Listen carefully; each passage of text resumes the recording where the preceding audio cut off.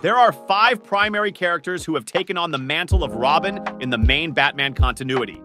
Dick Grayson, the first Robin, introduced in 1940. He was a young circus acrobat whose parents were killed by a gangster. Bruce Wayne adopted him, and he became Batman's sidekick. Grayson eventually outgrew the Robin identity and became Nightwing, a hero in his own right. Jason Todd, the second Robin, introduced in 1983. He was a street orphan who met Batman when he tried to steal the Batmobile's tires.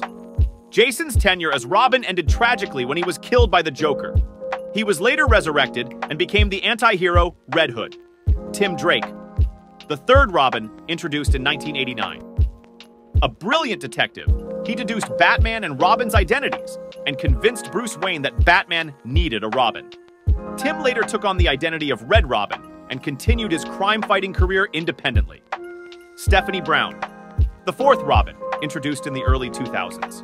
Initially known as the Vigilante Spoiler, she became Robin for a short period.